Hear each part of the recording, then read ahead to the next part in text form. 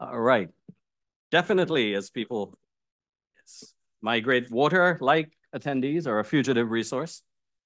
So as we begin to think through this, hi there. So my name is Roger Polwardy.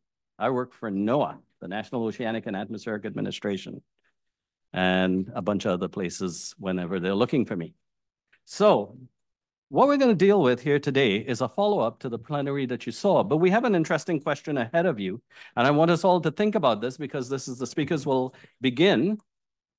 One of my mentors, who I always have to mention at every meeting, his name was Gilbert White, used to ask the question, if we know so much, why aren't we doing better? So I want us to keep this in mind as we think through this, right? If there's science, if there's impacts, if we understand that culture is critical, if we understand all of these things are valuable, why aren't we doing better? So it's a fundamental thing, right? So before we begin to say, hey, well, here's what's missing, I want to also know what it is, how well are we using what we already know? So as we keep that in mind, we'll come from the standpoint of data, uncertainty, climate, economics, practice in different settings, urban and elsewhere. What other kinds of ways of knowing need to be included? But I'll come back to this fundamental question on scaling and on implementation, right? Monitoring and learning and implementation, the usual trio. So just recently we released, I was on it, the UN SDG 652 report on transboundary water resources and assessment. We used a lot of Rosario's work, the first sort of map of aquifers put together between Mexico and the US, among other places. And we'll come back to this question because Rosario will remind us, even with the US and Canada, when it comes to aquifers, we do not have strong agreements. And the question is why, right? So here's a quote for you as we begin to think about this. Water has the capacity to unite and act as a driver of peace, sustainable development, climate action, and regional integration. Even in times of severe water scarcity, cooperation on surface waters and groundwaters has been a game changer, and countries have demonstrated an ability to collaborate based on international water law principles in order to find and implement mutually beneficial solutions. A good aspiration. Every bit of that has empirical data and facts behind it. And so I'll come back to this fundamental question. Why have institutional partnerships stagnated over time? And then what does a changing climate, not just climate change, what does a changing climate introduce into that setting? And how do we address it? That being the fundamental part of the discussion. So we have for you today, Dave Wagner, an old friend and colleague, worked for years ago. We started working together when he was in charge of the adaptive management program on the Colorado Basin. And a whole host of other worked on the Hill, the Water and Science Board here, and is one of the global experts in terms of science and policy. And another one just entered the room. We're going to talk about institutions, and one sitting down right there by the name of Aaron Salzberg. Nisha Pryor from the State Department, Senior Water Advisor, the International Environment and Scientific Affairs, including oceans.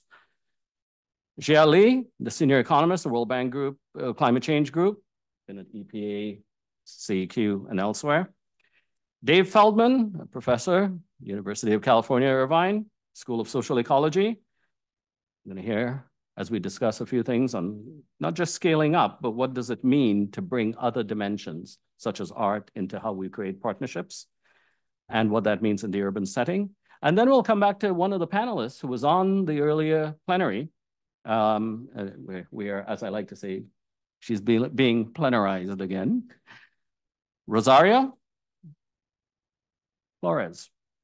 Rosario, as I just mentioned, did the first mapping of groundwater. Doesn't sound crazy after all these years between the US and Mexico. The first comprehensive map between the two countries. As a senior research scientist at AgriLife and the Texas Water Resources Institute, and works on aquifers.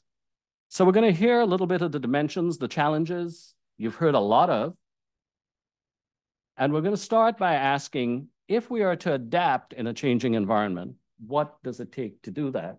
What are we already learning? As I like to tell my friends in hydrology, rediscovering that climate is non-stationary is like rediscovering the importance of unsliced bread. It has never been stationary. The statistics by which we're assuming planning is what's stationary. So it holds huge potential. As I just mentioned, we released just recently in the last week or so, the UN report that I was involved in on SDG 652. And anybody can tell me, we had the first UN water meeting in a long time last year on water, the UN Water Summit. Besides Aaron, when was the last time the UN system had a water summit? It was 50 years ago. So we want to not speak here in terms of how does climate change address water, but how do we get more attention within the climate change community for the issues of water, especially transboundary water.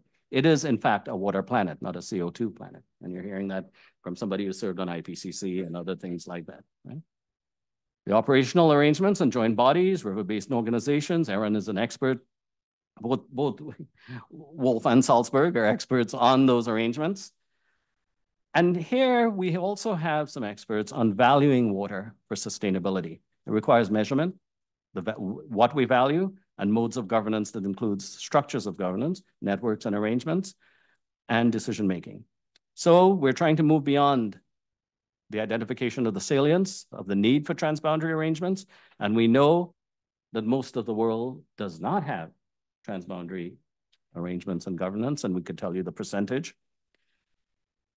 And so what I'm going to ask the speakers to do is spend anywhere from 4 to 5 minutes just saying one more thing about yourself if you'd like, and then what some of the critical issues are from your perspective. As everyone in this room and as this crowd knows, nobody is tied to his or her discipline. None of us has navigated a path that is simply tied to what we were trained to do. And so it's an open course to bring to bear the knowledge you've accumulated over time. So I'm going to ask a framing question, but you don't have to respond to the framing question just directly. Just say what you think. I've asked Dave Wegner to address the issue of adaptive management. What is it? How adaptive is it in a changing world? And what might we need? Dr. Wegner. Thank you, Roger, for that kind introduction. As Roger said, my name is Dave Wegner. I work part-time for Woolpert Engineering, and the other part of my time I work with other federal agencies, et cetera, on the issue of policy and water, and now expanding into the role that climate change is having on policy and water. And Roger has asked me a bit to frame the question of how do we use science in terms of making management decisions. Part of this, what I'm going to speak to, comes from my most recent experience of working as a staff director up on the Hill here in Washington, D.C. for the House of Representatives for the Water and Power Subcommittee, where I dealt specifically with looking at water governance institutions, river basin commissions, the St. Lawrence Seaway Commission, a variety of other entities going on in the Colorado River Basin, along the border, the Great Lakes, et cetera. So I come at this, I play in this field that exists between policy and science.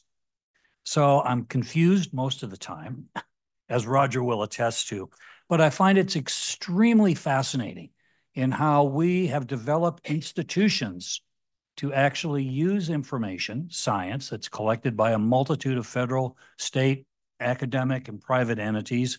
How do we use that information to make better decisions?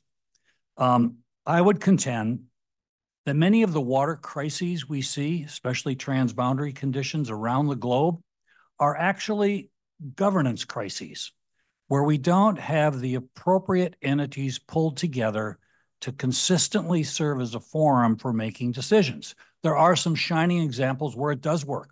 I would contend that the work on the Colorado River Basin is one. I would contend the International Joint Commission for the Great Lakes is another. The Columbia River, with the fact that they've just come to an agreement last week on July 11th, is another example. So there are some places we can see what works, and what's consistent about them is they have 4 elements that they bring together. One, they have good governance. So they have authority to do what they're doing. Somebody has written down either in a piece of legislation or in a court decree that you will do this. So there's a reason for people to be at the table. The second is that the agencies involved, whether they're the federal agencies or the state agencies or tribes, have policies that they are implementing that allow them to actually do something with the information that's being collected. The third leg of that stool is science. Almost every one of those organizations that I mentioned has a program that's collecting science evaluating that science and using that science either in modeling or in analysis or some forum so that they're consistent in using data. They're not making it up as they go. And then lastly, they all have a structured decision process. Some forum that sits down and actually uses the science, uses the direction that the policies give them and what the governance is requiring of them to actually come to some solution. Historically, adaptive management was addressed and developed to do that, bring those entities together. And it was brought together back in the late 70s, early 80s as a result of people recognizing that there were complex issues that were facing the management entities because of either decline of water supply or because more people or because of the institutional requirements. There was a need to put together some program, and adaptive management was it, that allowed people to collect data, analyze that data, and have the flexibility to change their decisions if the data showed it. I would contend that today, much of the adaptive management programs, and I track about 100 of them around the world, are having struggles because of this issue of climate change, the very issue and the point of this conference. And the variability and the extreme events and everything that climate change is dropping upon us now. And that much of the governance that we have designed and implemented since the 1970s around the concept of adaptive management is challenged today because of this variability, because of these extreme events, and because of the challenges that are being presented to us because of climate change. And one of my initial conclusions here is that we need to respond to this by taking a hard look at our governance and institutional organizations to see how they might need to be adapted. So adaptive governance to address these challenges that we are going to be facing here in the future. Science continues to expand, and we continue to deal with new increasing science community. But we also need to make sure that our capacity to make decisions with that science expands along with it. And so I think I'll leave my point there and move on. Thank you very much, David. And we'll come back as well in the discussion to this question. Whenever we say, look, we need to respond to climate change, exactly what are we responding to in the context of adaptive management and the uncertainty of that information as well. So next up, I'm going to ask Nisha Pryor, basically from the State Department, a senior water expert, to speak a little bit to the, if she wants, to the global water security agenda, and then other issues related to the engagement of the US and others, or states like the US in this context. Part of the subtext, I'm going to come back and bring people like Aaron Salzberg and others into the discussion as to whether or not many of, and you don't need to speak to this, many of the things that we might be planning, achieving, might be set back in the losses of democratic institutions around the globe. So, Nisha. Thank you. I thought I should give the floor actually to Aaron, who I feel I should give the floor to Aaron first, who really was the guiding force for our water team at the State Department.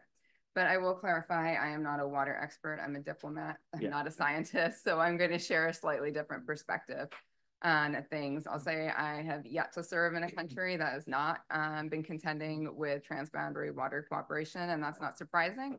There are over 260 shared watersheds around the world.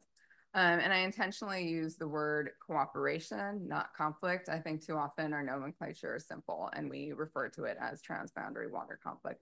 There is a lot of cooperation going on, even if it's not obvious from the news or from outside perspective. I think there is almost always technical cooperation going on. There is a desire in the technical world of the partners to have cooperation across borders on water. And at the same time, I was happy during the plenary when Rosario mentioned and talked about how water is not just a water issue. There's more to it. There's a socioeconomic dimension, there's a cultural dimension, and it's often, the waters are often embedded in the countries or in a nation's national identity. So it's quite complicated. On the global water strategy, first say that I'm in the Bureau of Oceans and Environmental and Scientific Cooperation. So we lead for the Interagency on Cooperation for support on technical assistance and multilateral diplomacy to reduce water as a source of conflict. And as much as our partners do ask and need assistance, financial assistance for large infrastructure projects, we hear from them at a commensurate level that they also need technical assistance and other assistance in coming together with their partners. So there is a lot that we can do, and we help with our partners at the Department of Energy and USAID, NOAA, NASA, many other partners in the interagency to meet those needs of technical assistance or help in multilateral organizations. And just as an example on some of the technical needs that we often hear that are not big dollar items, they would need help in getting better information on remote sensing, water reuse, and forecasting, so they can understand current and future needs and availability. So Roger asked me to talk about the global water strategy. So we have a global water strategy with state and USAID from 2022 to 2027. And there's 4 strategic objectives in there. They all overlap with transboundary water needs, but one of them is specifically, I'll read out the exact words, it's specifically focused on preventing conflict related to water. And in that section, we talk about transboundary water issues. So we are very much focused on this issue in our relationships around the world. I wanted to point out that regional and international institutions are crucial for ensuring collaboration. And so those sound institutions are where we want to head to with managing some of this cooperation. So we want to help empower them and make them stronger when invited in. And one way of helping them is ensuring that the members of those institutions have the data and the expertise and the know-how to manage the water issues that they're facing. And so then, yeah, finally, my big point here was that progress is slow. And we heard in the plenary about, and you also said there's challenges and what more can we do? There is a lot we can do, and there are a lot of problems, and this keeps our 6-person water team fully occupied. But there's a lot of progress out there. As I said, at the technical level, countries do want to cooperate. And so there is a lot, and progress is slow. The big wins that you'll see in the news may be few and far between, but they are there, they do come. There's a role for partners that are invited in. There's a role for environmental peace organizations as well in this. There's a lot of ways that everyone can help. And then I will sum up by saying that water can be a source of cooperation. And as I highlighted, bilateral and multilateral diplomacy are tools, as much as technical assistance and financial assistance could be tools, and regional, international, and multilateral institutions all have a role as well. Thank you very much, Nisha, giving us a strong sense of both where we're going and what the gaps are. Again, we're going to come back to this issue of linking science, decision-making, and institutions. And say, where do we enter into that space, and how have we done to date? So next up, GLE. Hi. Yes. From the World Bank. And what I've asked, there are economic tools that are being used in this space. And I'd asked Gia to address some of those, but then also to speak to some of their limitations and what we might do to overcome them in the context of understanding the economics of transboundary resources. And the use of economics such as benefit cost analysis anyway. Thank you. Thank you, Roger. It's a pleasure to be here. When I was working in the US government, I was often here, and it's really nice to be back. So maybe I would start a little bit of anecdote. A couple of months ago, I was on work travel in Eastern Africa. So I was in Zambia, Tanzania. And at the time, Zambia just had their worst drought in 40 years. So Zambia was mostly relying on hydropower. And when we were there, we were experiencing a lot of blackouts. While at the same time, we were there talking about regional resilient infrastructure to really help countries to think about how to think about systems, thinking about transboundary issues. And one thing that came from, some of the modeling work is very clear. What the country and the region needs is more interconnected power grid. So when Zambia was having droughts, in Zambezi River, having drought, the Congo River Basin actually was having more water.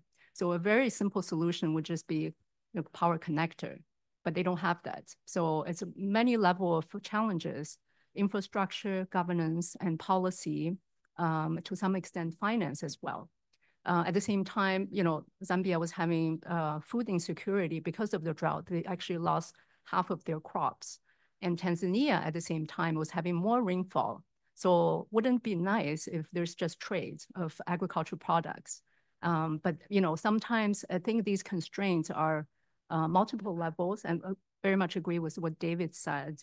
But we also see a lot of progress as well. I think, talking about the connection between science and progress, from my vantage point now working on development, we oftentimes start with the development needs in countries. So it's not just addressing climate, it's not just, decarbonization or thinking about climate resilience.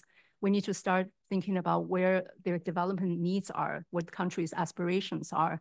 And from there, integrating climate impacts and thinking about different ways to look at the development pathways to actually achieve the aspiration, but in a way which would help the country in the longer term. And there are many decisions need to be made, both in the short term for any investment and in the long-term planning. I think science actually make a really big contribution there. But we also have to think about how the science translates to where the country's needs are. So in that conversation, there's a lot of discussion around data for hydromeds, just basic projections and early warnings. And that's where I found many countries actually lack the capacity, but there's a huge desire to collaborate and cooperate. And this is where the governance and collaboration at multiple levels, from international community to think about regional organizations and thinking about where the capacity is, and structure in a way that the country collaboration can happen, also meeting the user needs. This user will be very diverse. Could be different ministries. Transport needs very different data from agriculture or from energy. So, understanding that, I think is really important. And there are some good examples of regional collaboration around data, which actually really spur this collaboration and building trust, like Hydromed, a lot of the work Roger's doing actually, like in different regions, as a good starting point. And as economist, yes, I have been doing a lot of work around cost-benefit analysis, really thinking about how do you incorporate climate considerations and particularly uncertainty in the economic analysis. It's not very easy because our standard economic analysis, cost-benefit analysis does not address uncertainty very well. The other thing that, needs innovation. For one, sometimes we develop tools to incorporate deep uncertainties in the decision-making. So that really expands beyond just one discipline, one type of methodology. So I do a lot of collaboration with teams doing decision-making under uncertainty, that also bringing diverse world views as well. It's not just a physical science uncertainty, it's also the human dimensions. How do we make decisions? And oftentimes they may be in conflict with each other. So the other point is, very much, I think when we talk about science, it needs to be coming in different disciplines and interdisciplinary. And we also need to think about, what does science mean? It's not just what scientists think what science is, but also what users are needing and what they understand as impacts. So there has to be a two-way conversation. So I will stop there. Thank you. Thank you very much. So as you could tell in building the stories, and we're getting to more of this, I'm going to ask the audience and everybody else. Jay mentioned something really interesting here, which is the idea of not just being proactive, what is impending and how do you respond? but starting with Dave, Nisha, and others, and then you'll hear more of this. What does it mean to be prospective? Well, how do you not let new risks arise? And that comes from what she was asking in terms of what are the development questions? What are the goals? Where are the practices? How is this layered? So that then we ask the climate question. So I do want us to get, in discussions like this, increasingly, we've been saying, oh, science isn't enough and we need to get to governance and decision-making. We need to do all of it. So I want to make sure that we're asking the question in the way she, Dave, and others are framing it. What does it take to make us prospective in terms of avoiding future risks? As I'd like to tell people, it's not a question of responding to climate change, it's making sure that we do not create problems like climate change. So next up, we have David Feldman. And what I wanted to get from David as a start, and of course with a long and rich history, is just what are some mechanisms through which we can actually learn from each other? We know we ought to collaborate, but are we learning? I like to call it learning, doing and not learning is what we do a lot of. So what's the diversity of the ways in which we learn? Thank you very much, Roger. It's a pleasure to be here. I want to begin by acknowledging the National Science Foundation's ExcelNet program for its support of peer-to-peer, which is a project that I and many others are working on, which in fact is addressing this very question of what can we learn from one another in different transboundary situations. I want to make three major points this afternoon. The first is that when we talk about what we can learn from one another in terms of adaptive management for water and climate vulnerability, we need to start with what constitutes effective science diplomacy for adaptive management. And usually we think of it as meaning adoptive a comprehensive and integrated approach that embraces hydrological, ecological, economic, and institutional factors that lead to vulnerability. This is true. And we know that it must also ideally employ an inclusive process that confers with diverse and often underrepresented groups in developing this comprehensive approach. One of the things that we found in our work in peer-to-peer in Central Asia and in the Middle East is that unfortunately what scientists actually measure and monitor and use for science diplomacy is driven by powerful economic interests and not always or necessarily the needs of the least well-off. We need to pay better attention to such things as gender and ethnic equity issues. For example, with respect to water and climate, do women have access to land rights? Can they have access to credit in order to adopt adaptive management options for water under the pressures of climate change? Also, health impacts, which are very important in terms of the data that we want to collect, are often difficult to assess because they revolve around latent illnesses and infirmities that are hard to document without long-term data. So we need to do a better job on that front. With respect to adaptive governance, which is another very important quality of adaptive management, the distinction here is the capacity of institutions to mitigate vulnerability, to adopt, for example, various water storage or water augmentation alternatives. And we know that these alternatives and their applicability is affected by what we might call exogenous climate factors. Does a particular society have too little water or too much water? Does climate change exacerbate one side of that quotient or the other? But what we also have to consider is the role of endogenous factors. Again, disparities due to socioeconomic, gender, ethnic, educational achievement, and other factors, which in fact constrain or allow a society to in fact develop institutions and the institutional capacity to adopt to climate change and its impacts on water. If we're going to select for certain conservation and reuse methods for water management, for example, we have to be especially cognizant of the range of viable options given their affordability in a certain society. And let us not forget the importance of cultural and public acceptability. Where I live in Southern California, wastewater reuse for potable and non-potable purposes is widely utilized and accepted. It would not be as acceptable in many developing nations, particularly due to religious values. This is something we certainly know from experience in parts of the Middle East. So we have to be sensitive to those social and cultural acceptability factors. And finally, I want to say something about regional transboundary collaboration. Well, one of the things that we know in adaptive management experiences is that efforts to share water amicably and equitably often fail to ensure either equity or the proper protection of ecological resources. This is a huge challenge worldwide. Adaptive management requires that decision makers ideally incorporate lessons from previous failures in order not to make the same mistakes the next time around. One of the approach that we've learned in peer-to-peer is the need for what might be called forensic reconstruction of cases. That is a very clear and straightforward analysis of why certain efforts at adapting adaptive management techniques have failed.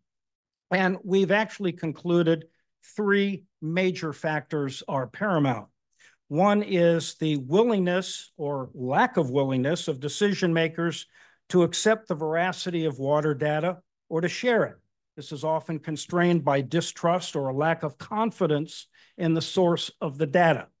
Secondly, how well is the data translated into a form that's understandable for diverse users? We're not just talking about scientists collecting data and talking to other scientists, but talking to decision makers and to non-governmental organizations. And lastly, perceptual differences across political spaces often filter how parties use information and what they choose to believe about that information. So these are very important constraints. I want to sum up with some concluding observations about adaptive management and what we've learned about communicating across boundaries with one another. And I'll start out with this. Adaptive management does not postpone actions until enough is known about a problem so that you can solve the problem with fulsome, rigorous data.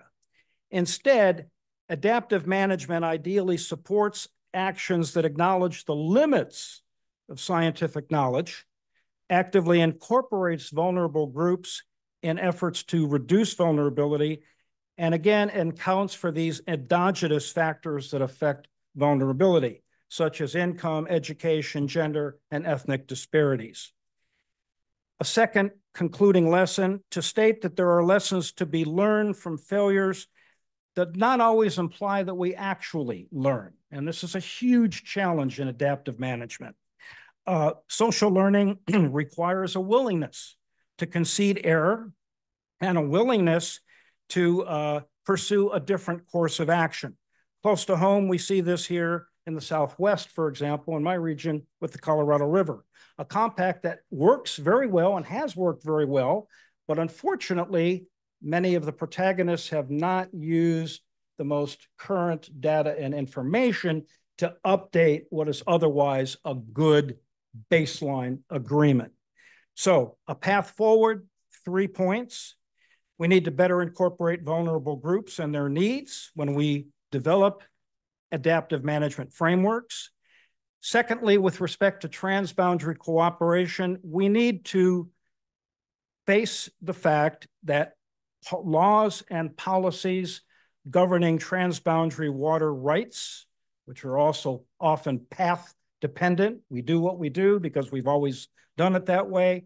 We need to be prepared to reform these policies when they are not in accord with the most current information. And lastly, in terms of data and the usefulness of data, we need to invest in user education, and we need to ensure equitable access, including data literacy. We spend a lot of attention on collecting data. We don't often spend a lot of time in making sure that users know where it comes from, how it was generated, how it should be used, and how it can be misused. That's I'll stop there. Splendid. Thank you very much, David. Rich and multidimensional. And to his point about the attention on mistakes, it's kind of like why I know you learn from your mistakes. That's why I only make mistakes. The other sort of question that's raised, and again, you would hear it, years ago, there was a study in the 1960s called Drawers of Water. And of course, the education that was being undertaken was mostly with men until someone asked the question, Gilbert White asked the question, who carries the water? You can ask very simple questions to uncover areas of vulnerability and inequity. These do not take large, complex approaches to handle. And of course, that changed the way UNDP did most of its training and education. I want us to keep in mind, because we're dealing with very complex systems, and we're not asking, uncertainty is unavoidable in the evolution of society and the environment. We're asking where the entry points are in order to be adaptive and to learn. I'm going to come back to the entire panel on that issue of learning and the ways in which we learn. And then a critical question of who is to do it. And so we'll get there. All right. So lastly, we have Rosario again, because she had such important things to say, we asked her to come back. And from this experience, I do want to mention this gives us a really clear case, right? Surface, ground. Upstream and downstream, we have a sense, we know is always the source of tension, if not conflict. I had the forecasters for the Nile in my office 2 weeks ago on a whole host of issues related to that. But groundwater here is central. And I will say, as much as we're saying, yes, the institutions, they do matter. Right now, both sides are hurting on the US-Mexico border and pointing to each other as to who's shortening the water when in fact, there is no water. We have sort of hit a limit. So I want to come back to Rosario and ask the question, or at least address the question, how do you think in the context of groundwater, in the partnerships on data, we can be more inclusive in our approaches? In other words, how do we engage more constructively in the management of transboundary aquifers? And if you don't like that question, I have others. I really want another question. Thank you. I guess how the question is, how do we do it better? Sure. How do we do a better job?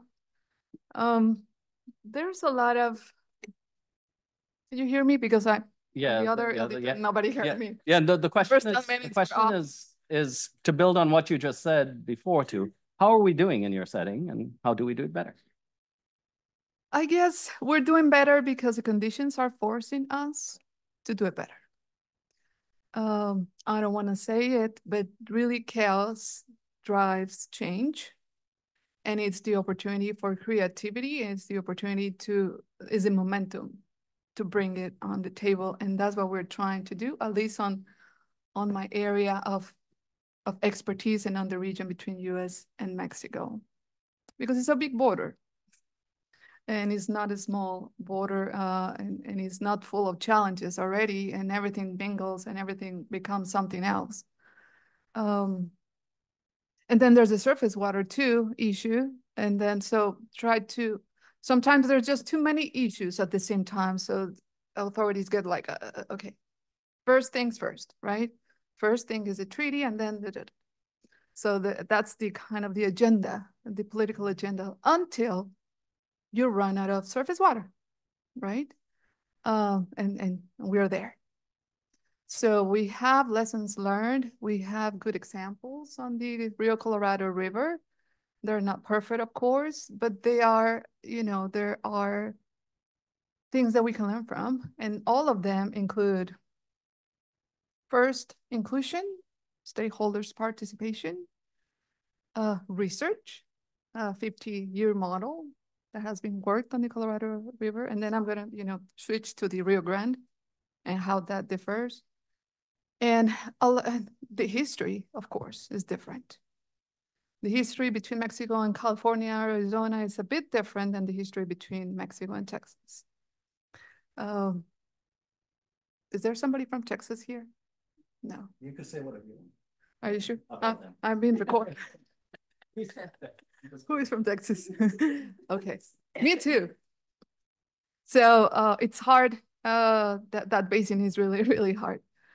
So, but we can learn from it. And I think we are there, we're just a little bit late because the basin has lost roughly 80% of the river flow over the last 100 years.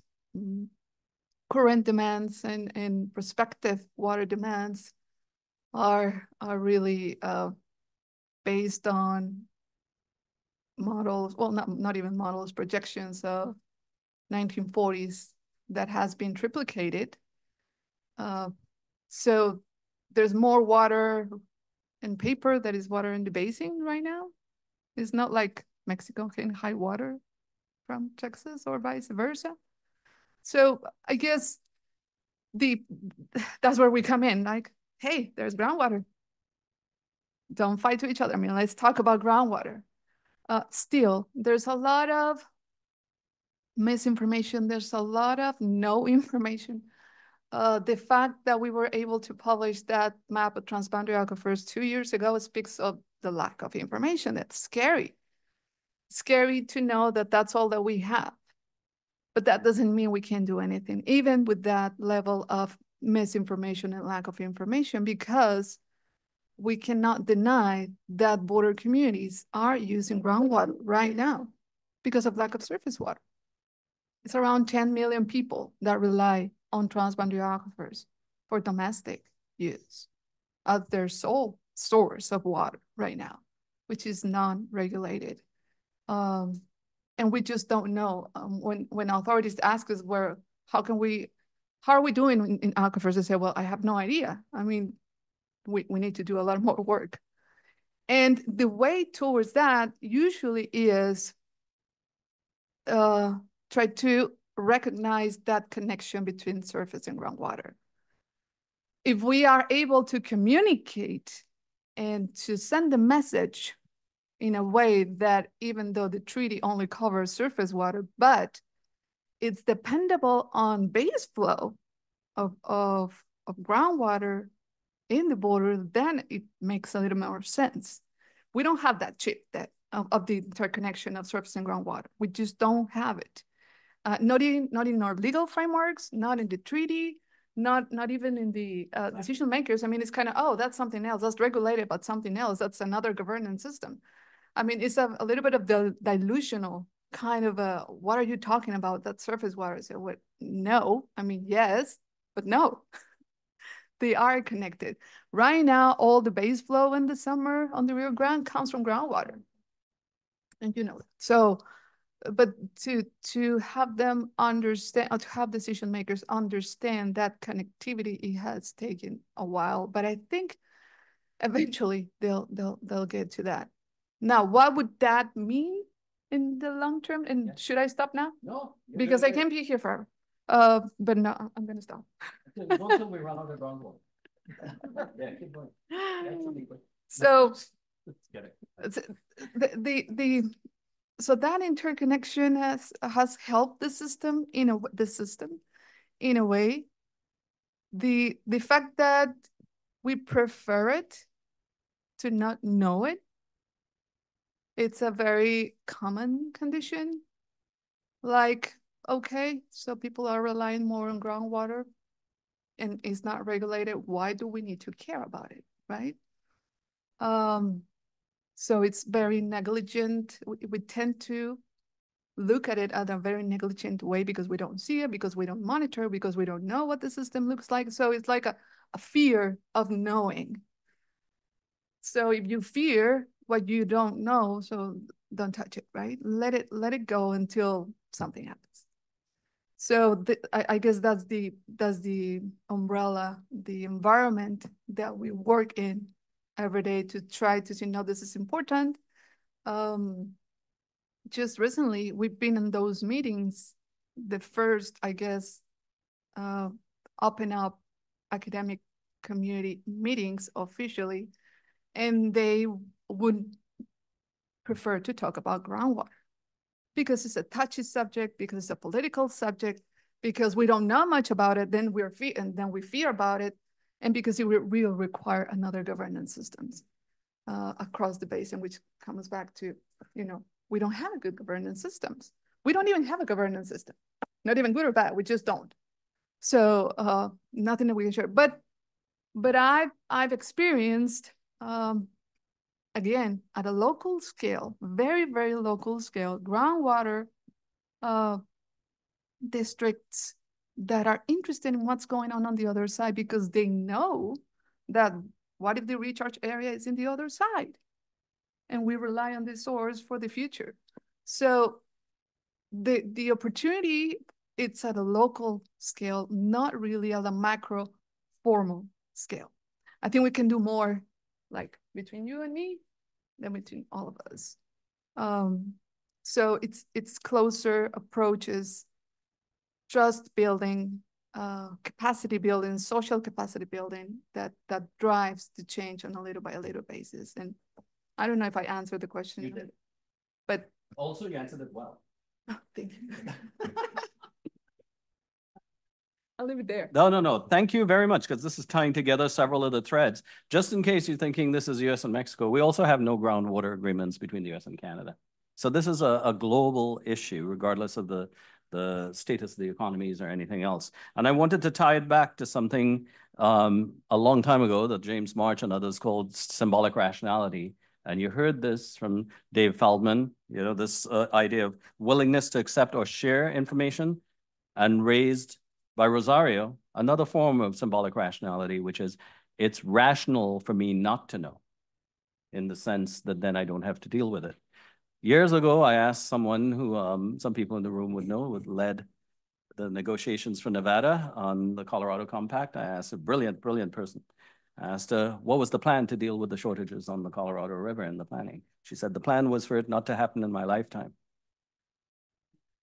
So we do want to be clear that those are the kinds of things that are actually driving many of the decisions. But then, to Rosario's point, there's an issue with scaling, right? We can find causes because their impact, the focusing event is near. So local communities work together. But there has to be a scaling up. We've learned from adaptive management, as Dave Wegner knows better than anybody else. Smaller watersheds can have partnerships, but the entire main stem can be in decline. And so we want to make sure that we are understanding how to build from those successes most effectively. And to Dave Feldman's point is, how do we make sure the lessons are not just drawn, but learned?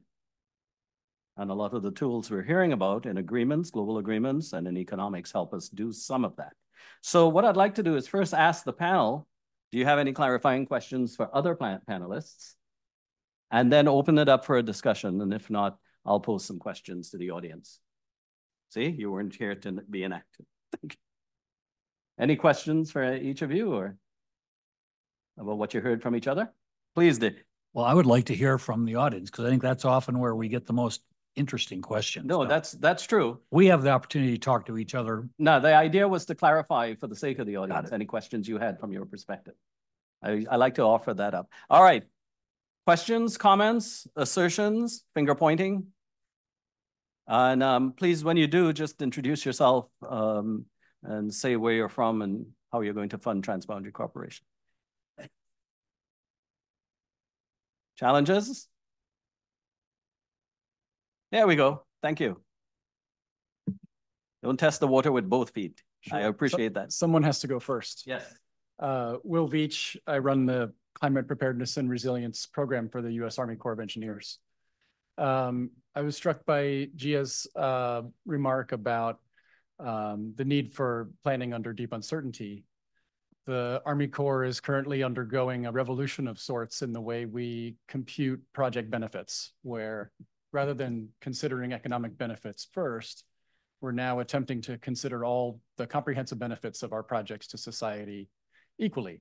And this is a challenge because some of those are monetizable, some are not, some are, but it is distasteful to do so. And so I'm interested from the panel, any thoughts on how to bring together this concept of multi-criteria decision analysis with deep uncertainty with other ways of knowing. Thank you very much. I do want to make one comment. In a changing climate, sorry, please. Another one. Oh, yeah. The person driving a lot of this from the Corps of Engineers is the person who also negotiated minute 320 on the Colorado River, the first time water was provided from one country to another for environmental purposes. There's a sea change in thinking. I mean, we worked together on the Secure Water Act with it. I want to show, I'm saying that only to show that leadership does matter in the context of what questions you're allowed to ask and what opens up this kind of investigation. So from the standpoint of multi-criteria analysis and so on, let me ask Jia and anybody else after you. Yeah, thank you. I appreciate that comment. So from, some of the work that I've been doing and also in collaboration with others, we very much recognize when you look at economic analysis, oftentimes it's limited in terms of really representing the full range of costs and benefits. We don't do very well with, just quantification, and we shouldn't in some cases. So the multi-criteria approach has been used pretty widely in different decision-making contexts. And the other thing I would say, I'm losing my thought a little bit. I think in terms of the uncertainty, I think it's also important to recognize and represent some of the uncertainty or different perspectives on the impacts as well. So I think it is important. This actually comes back to the comment around inclusion and around diversity. And we do need to represent different beliefs or, views. And that oftentimes give you a very different set of probably optimal solutions. So to the extent we can disaggregate and we can represent those different streams of cost benefit implications and in our own work too, we don't always present the monetized benefits cost, but we look at other indicators as well. So I would very much love to have an exchange on that. One challenge for us is it depends on the scale of decisions. It's not always easy or, makes sense to do this like full range of uncertainty analysis. So we try to tailor to the decision context and at least being able to communicate that, working with teams who are making decisions. And in some cases, it will be simplified as well. Can I say a few words on that? Great question, because this is the issue that we are facing with climate change. We have to pivot from the traditional way we've done business to finding new ways to do business, or at least to embrace the history as we carry it forward into the future. I would contend there are a couple things. Since you work for the Corps, I'll use the Corps as an example, but it's incumbent upon all our federal agencies. There is always agency culture. Some agencies are more adept at pivoting quickly or embracing new ideas.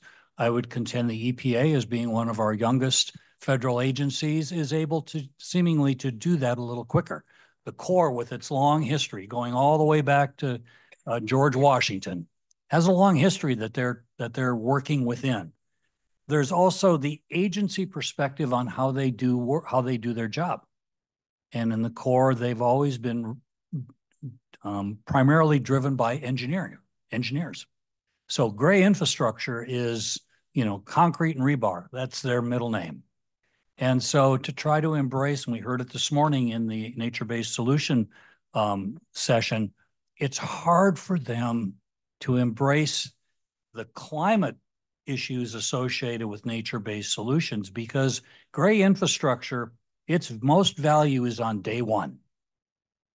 Once you open that structure, you dedicate that levee or that seawall, its value diminishes from then on because it's deteriorating. It's concrete and rebar. It's going to erode. Whereas nature-based solutions, you don't see the full benefit of planting mangroves along the coastline of Florida for maybe 10, 15, 20 years out.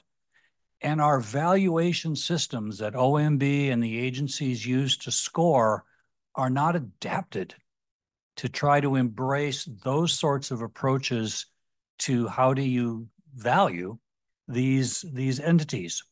And I know for a fact that OMB is having trouble, and the Corps and the Bureau Rec and all of our water management agencies, is how do you embed ecosystem services? How do you capture that? How do you deal with climate services? I work with a lot of tribes in the Southwest. They have cultural services the value of that stream or that spring or that wetland to them for cultural purposes, as for their religion or for, just their organizational, how their tribe embraces that. We don't have a good way to do it. That's where we need new information. We need more economists, sociologists looking at these issues. And lastly, before I turn it back to Roger, I would contend that the Corps has some great opportunities here. The Institute of Water Resources, Joe Manous and his folks, they're doing a great job of trying to bring those issues forward. But I think if Joe was sitting in the room here today, he would be the first to admit he doesn't, even though he's within the Corps of Engineers, he's having a hard time reaching the assistant secretaries and some of the folks that need to hear some of the new approaches, because they're difficult to embrace. They're difficult to implement, and it's risk. It's risky to do some of these things. And the federal government is not a big entity on embracing risk. So doing that is going to be one of the challenges that I see, but also a great opportunity. So I want to be clear. I didn't want you to be rotten to the core. Get it? Anyway, all right. Hey, I just made that up. Okay. So, but what we wanted to get in this setting, and Rosario raised it, right? Lots of opportunities at local levels, but we do need to scale up. We do want to be clear that when we're talking about the partnerships, federal, private, civil society, each has different timeframes. Anytime someone says to me, oh, politicians work on a 4-year, said the private sector work on a quarterly timeframe, right? So we have to ask the question, where are the partnerships most efficient? And then where are the broader ones, such as the Corps is dealing with in meeting multiple goals of equity, as opposed to just one. So I think, I mean, this idea of scaling up is really critical. Other comments? Thanks, Dave. Yeah, just a couple of quick comments to amplify what's already been said. I think one of the things in terms of scale, when we talk about the answer to your question, what we ought to be striving for is resilience, which is making sure that every drop of water we have and might have in the future is being managed in such a way to make sure that we're looking at every single option available.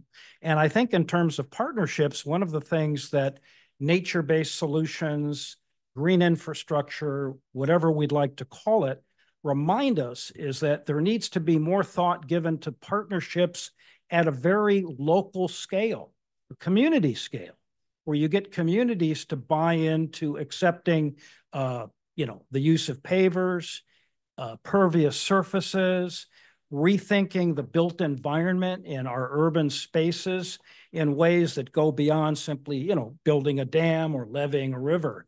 And so it's really going to require a new kind of partnership between local governments, community groups, non-governmental organizations, and of course, private investors to sustain this infrastructure. So I think that's very important.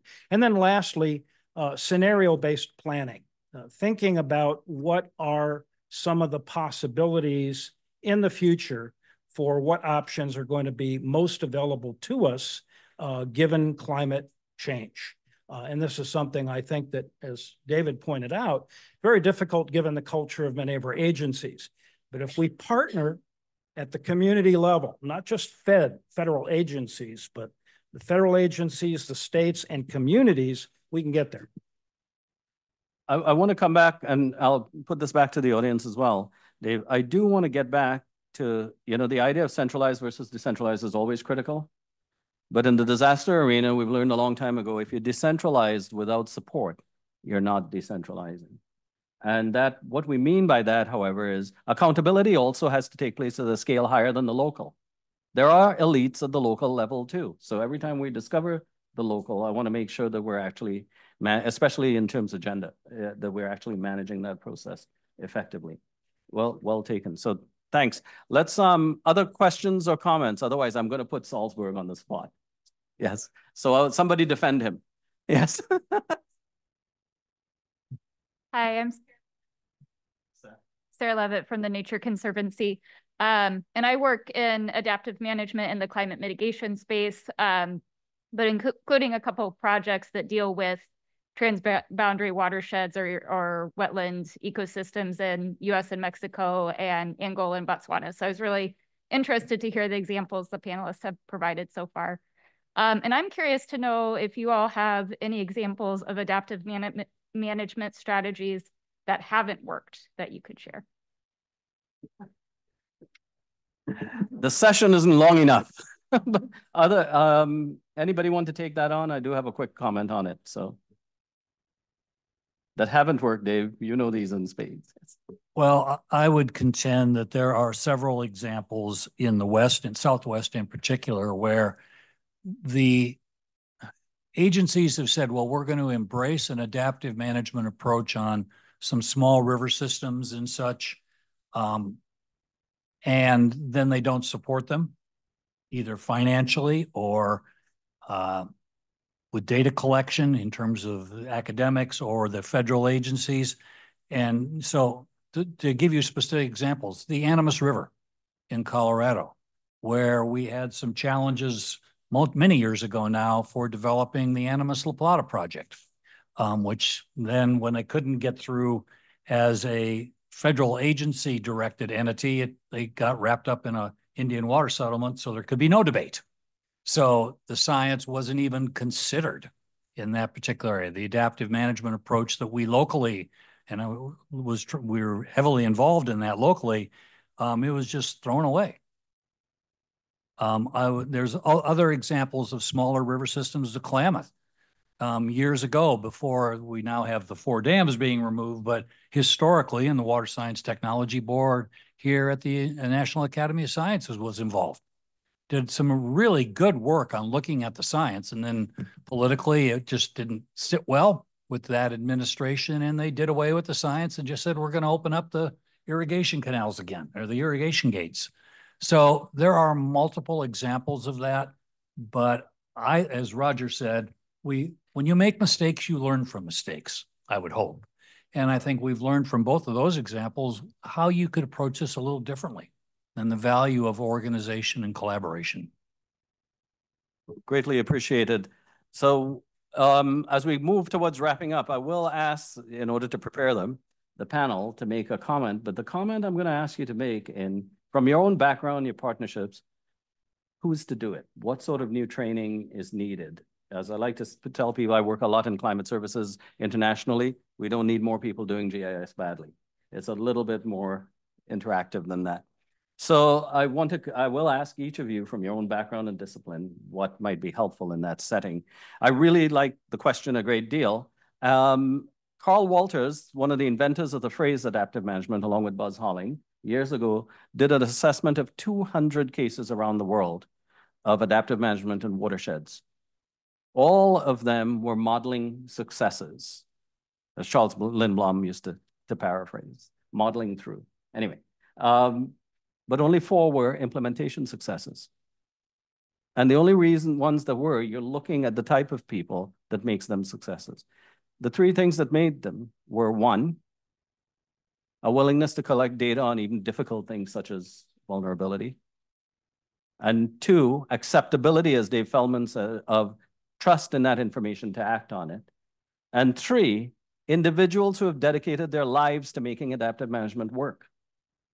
That piece is not something we uncover a whole lot when we talk about governance. We talk about institutions, but not necessarily who is to do it. And so I want to make sure that you're seeing some of them here and some of them are in the room. We need to get back to our universities and academia providing the people we need. So I just want to keep that from the standpoint of successes and so on. Before I begin to ask you the question to wrap up, I did want to introduce Aaron Salzberg and ask Aaron for all the things you've been hearing all of this time. And especially with, like I was mentioning, the retreat, we're seeing this in the disasters world as well. Integrated approaches have been recommended for years.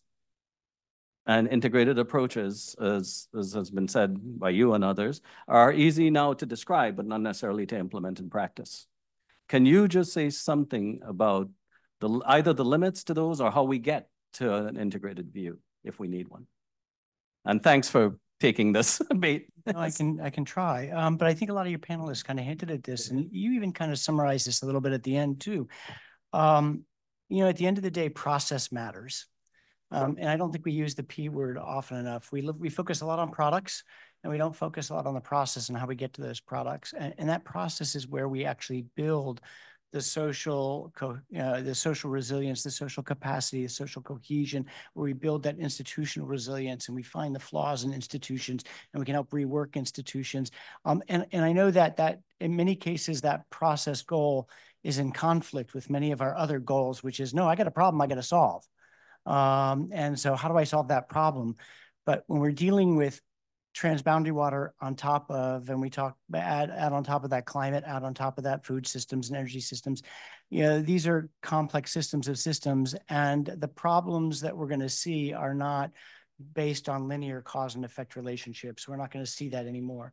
And which means the problems we're going to see are going to be emergent from these complex combinations of systems. And that means the only hope that we've got is that we've built that resilience within our institutions to be able to take in information and contextualize it in the proper way and make good decisions based on what we've got in all the uncertainty that we have. And so, and the only way that happens, again, to me, is that process step. And I think that's what you pointed on in terms of what were the factors of success. And those factors of success were that, you know, we talk a lot about data, but we don't talk a lot about that data collection process, right? Because data is not neutral. And if you're collecting the data as to whether this is black or white, and she wants it to be white and I want it to be black, that means that answering that data question is going to make a political statement about how we solve our problem. And that has to be socialized in advance of you finding your answer to your data. And so, again, the process of data collection, the process of how we integrate that into what we're doing, I think matters. But I think many of your speakers got to that. Greatly appreciate it. And can you just say, just for everyone, what your present job is and your past job? My present job is I'm the director of the Water Institute at the University of North Carolina. And I spent many years in the Department of State, several as the special coordinator for water, where I led international water issues for the US. And responsible for many of the successes that we've actually had. And many of the failures. But being honest too. So, okay, no, so thank you. I'm in the interest of time, I am going to come back. There's an issue here that we're mentioning, we're talking about, but the idea of financing resilience up front is never easy. We've known for years that $1 now saves us so much in the future, whether it's disasters or anything else. That upfront requires the type of partnerships and information that Aaron was just talking about. Otherwise, we don't get it happening, right? The return on investment over the long term is too much. So I do want to keep that in mind. So I'm going to ask each of the speakers just to say from your perspective, just if you want to say whatever is most important, and also from your background, what sort of training of new professionals are actually needed in partnerships with, it doesn't have to be in partnerships with National Academy, but with whatever role you're playing. We're obviously not creating a cadre of professionals if we only have individuals who are doing it. So I'll start with Dave Feldman as the educator. All right. Well, I'm going to go out on a little bit of a limb here and say that most of the major problems in the water climate domain, as we've talked about in this panel, are not purely technical issues. They're human dimensions issues.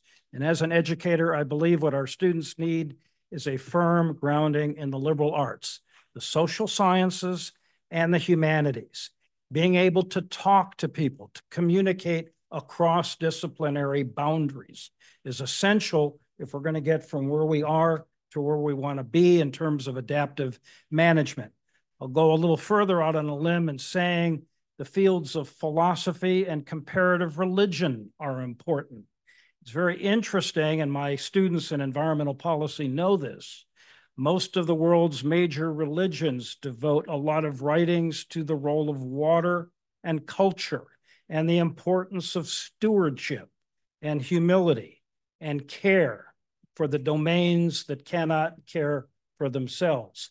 That's an important lesson, regardless of whether one's training is engineering, physical science, or my discipline, political science.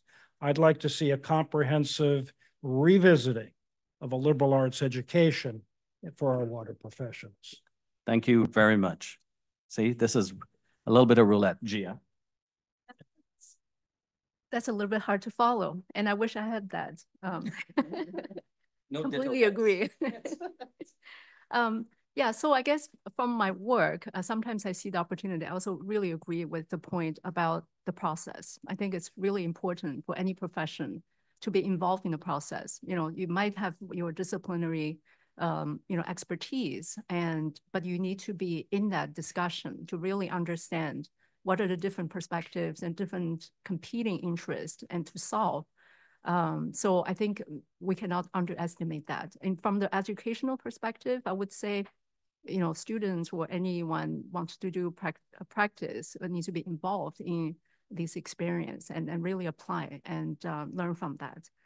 From just the work perspective, I think, sometimes we hear a lot of the challenges, but I think there are a lot of solutions and opportunities at all levels as well. Maybe regional collaboration is difficult. Maybe it's finance, maybe it's the political economy, but there are also levers at the national level that we need to think about all of them. How to make sure resilience is considered in all the decisions. So this is always something that we need to focus on. And maybe it's not just on climate, but in all the decisions, we need to integrate mainstream, thinking about current risk, future risks. Economists are very good about incentives. I think we understand the human behavior side very well, that we respond to incentives. And in many cases, we do pretty well. But in the cases that we cannot solve, that's where the multi-level, maybe governance and other intervention is needed. Data would be needed. In terms of, did I answer that? Yeah. Well, or more? A+. Okay, all right. Happy to talk more. Oh, thank you. This is great. So let's go to Dave Wagner. Try to make sure he was reading something else when I called him. And then Nisha and Rosario. I'll quickly go through. There's three things. First is education, and I second everything that my colleague here, David Feldman, said. We need to get students better prepared. That includes not only the areas that David referred to, but also strategic thinking and systems thinking. We need to start thinking about systems. Secondly, we need to make sure there's support as we move forward. And that's administration, within the administration. How do we support people within that? But it means we've got to start taking those students who are coming out of the academic institutions and getting them into proper internship programs, getting them exposure to how science is used. One of the greatest things that one of our colleagues from UC Irvine did was to bring students to Washington, D.C., and I would walk them around to members of Congress and say, this are the people who are making the laws. They don't understand science. Interpret your work for them and make them do a 30-second elevator speech so that they could talk to those and show how they've done. And associated with that is use this organization at the National Academy of Sciences. This organization is critical to ensuring that science credibility is maintained. And I know science has gotten a really bad rap over the last several years ago. We've got to bring it back up to the pedestal it needs to be on. And lastly is organization. I would contend that there are institutions like the Institute of Water Resources at the core that's underused, underutilized. There's also OSTP and CEQ, who are above the agencies. They are administratively developed and implemented. They have to help bridge the gap between what the agencies can't or won't do for risk reasons to making sure that it carries forward with the new ways of valuing ecosystem services, climate services, cultural services. And lastly, Roger, I'm going to throw this at you because you're the only guy I know who's actually working with the water sub-cabinet right now, is to use forums that have been developed to bring the science forward, to make the agencies work together. It's critical, in my perspective, to ensure that's how we implement adaptive management, how we utilize adaptive management, and frame a roadmap forward. And thank you, Dave. In the interest of time, I'll have to move along. I am super excited for this question. You can help by joining us, the State Department. Encourage your students, your colleagues to think about career at the department. All of our internships at the State Department are now paid. I'm part of the selection committee that's ongoing right now by chance, and I am shocked by the low number of applicants that there are. Housing is provided overseas or domestically if the interns are chosen. It's a living wage. I think it was $17 aside from the housing, something like that. There are civil service jobs. You can be an expert on water alone, or you can join as a foreign service officer. You can pass and fail the foreign service exam every year until you're 55. Nothing is held against you. Please join. The reason I'm able to join this panel with water experts here and not actually have a PhD in science or water is because the things we're talking about here have so much overlap with other issues that we are trying to help other countries with. I was a director of narcotics and law enforcement in one country. We dealt with these same things and we had millions of dollars. Do we do capacity building workshops? Do we help them get information? Do we track the narcotic flow and share it publicly? What do we do about these things? There are overlapping issues with democracy, human rights, child trafficking, religious freedom, everything, you can name it. So please consider a career at State Department, encourage people. And my email will hopefully be shared. You can find me easily online. Let anyone know, and I'm happy to help. I appreciate the plug towards public service. And careers.state.gov. Thank you. No, this is extremely important. We're also trying to describe here, as you could tell from everyone, the fact that these jobs and working on these interstices are a professional risk for many people. We need to protect those roles. It isn't simply a department or an agency. Rosario, for the penultimate word. Oh my God, that's two. So of course I second all my mentors here, what they recommend. What I would add probably is a part of all the strategic thinking, the critical thinking. I think we have lost a lot of that in our younger generations. Critical thinking is a process, again, that we are not paying much attention to it because we're living in an age of misinformation. It's not an age of information, really. It's misinformation. And we are driven, and our decisions are driven by that misinformation because we don't have the tools or the elements or the guidance to develop that critical thinking in our students today. That's scary. So that I would add that communication, which is, the other side of the how to communicate science effectively. How do we translate what we're saying to all types of communities? That's challenging, and nobody teaches you that at grad school. Nobody teaches me to do it. And we need to translate that for decision makers. What does this mean? And who cares about that? How would that be impacting your community at a local or macro scale? We don't have those tools. We don't have those skills developed. We need to start training on that because we thought that as a scientist, we just need to publish and get there. And that's it. But no, the challenges today require much more commitment and much more service and much more commitment to the local communities and to the challenges because we need to recognize it. It's not going to be up to the governments to change the current state and we are. It's not. It's going to be up to the communities and the local activism that we are able to build to make the changes. No successful government is going to be able to make the necessary change to tackle the current climate challenges. We just don't have time for that to happen.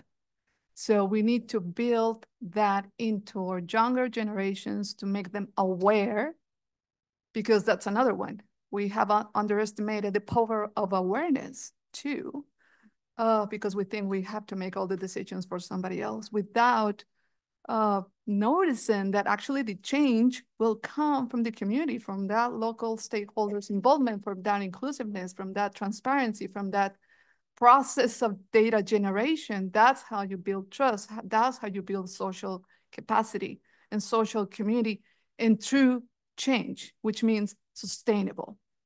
Because it doesn't matter if we make the best decision right now, the federal government, another president will come in and will take it out.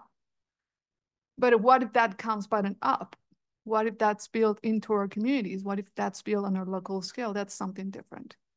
So we need to be more responsible, and we need to train our students to be more active and more responsible, because it's everybody's problem, right? It's not just the institutional problem.